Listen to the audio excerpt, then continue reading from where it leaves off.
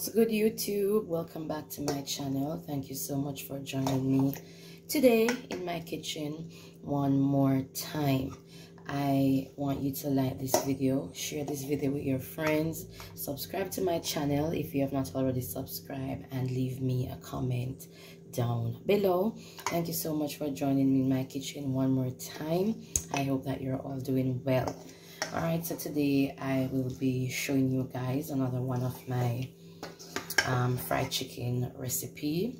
In this bowl here I have some chicken that I already seasoned with natural seasoning and a little bit of powder seasoning. All right, so this was sitting maybe for an hour, maybe for about an hour.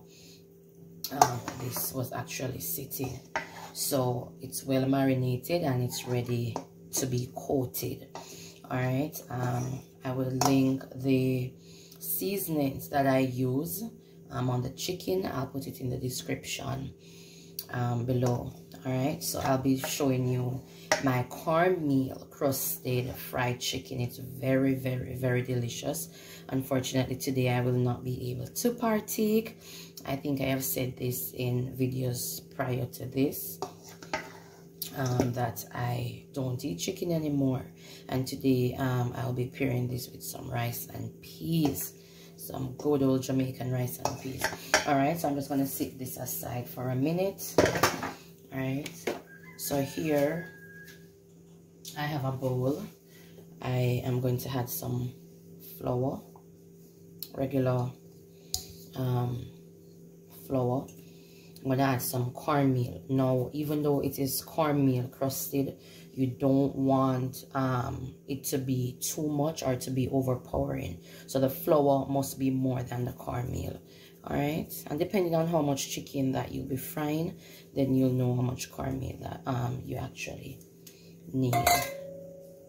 I'm going to add some pepper flakes. Not too much. I did put a bit. Let me open this. I did put so that much. I'm sorry, my hand was blocking. I even made a mess. That's okay. We're not trying to be perfect in the kitchen. All right, so the chicken was already seasoned. All right, I'm going to add some black pepper. Where is my black pepper? All right, so I can't find the thing with my black pepper, so I am going to open this. Give me a second, please. All right, so I'm just gonna sprinkle some black pepper in this. I need some garlic. Is this garlic? Nope. I need some garlic powder. So let me get a spoon. I'm going to use a little bit. All right, and I know I have subscribers and viewers who don't like to use the powder seasoning. For persons who are interested in natural seasoning, sorry, you can watch my previous video and you'll see natural seasonings that I use. And I am going to add some all-purpose. All right, so this is Maggi all-purpose, and this is not advertising for them, but that's what I'm using. All right, so I'm just going to mix this here, combine everything together. All right, you need nothing more. As I said, the meat was sitting for a long time, so I'm just going to pull the bowl and I'm just going to drop. And when I am frying, I fry all legs together, all the thighs, all the wings, all the breasts. That's how I do my fried chicken, so that everything can be cooked on time and properly. Because if you should pair a chicken breast to a chicken leg. If you are not careful, the chicken leg will be dried out, because chicken breast doesn't have any bones, so it takes a shorter time to cook. All right, sometimes I pair the chicken thigh and the chicken leg, because they both have bones, and they are dark meat, so they take a longer time to cook through. All right, so this is how we want to coat it. All right, so for persons who might be saying, oh, I'm gonna like cornmeal, I'm gonna go try that, of course you're going to try it and you're going to tell me how it tastes. All right, it's really delicious. All right, so I am not a cornmeal person, and the first time I made this, you know, I was surprised at the taste, because it doesn't have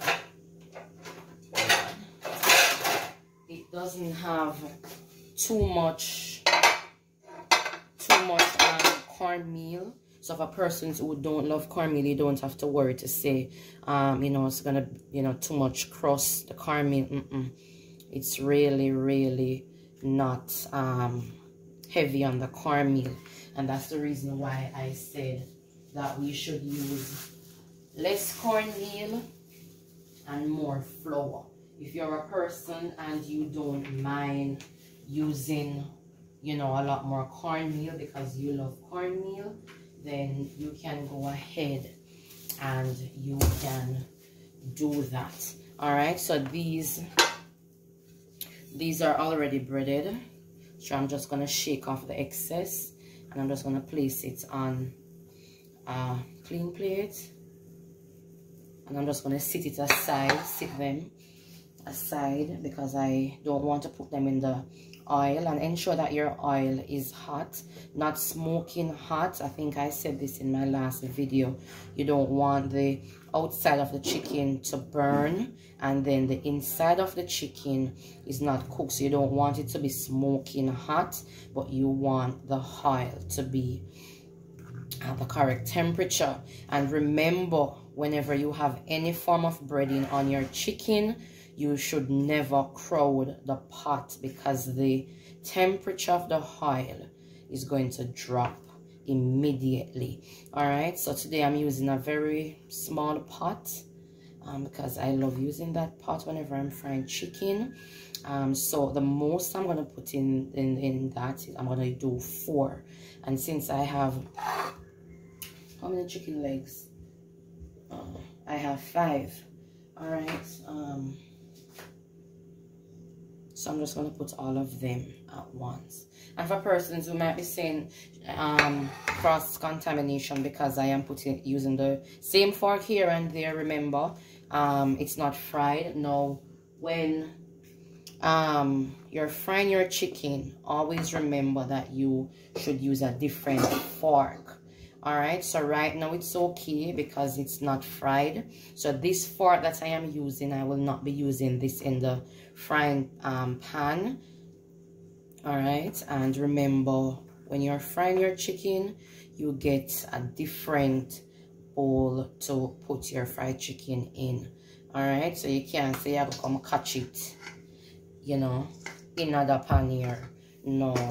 All right, so we're not trying to get anyone sick. So please note that when you're frying your chicken. So I'm just basically going to repeat this process. I'm going to show you the end result of this crusted fried chicken.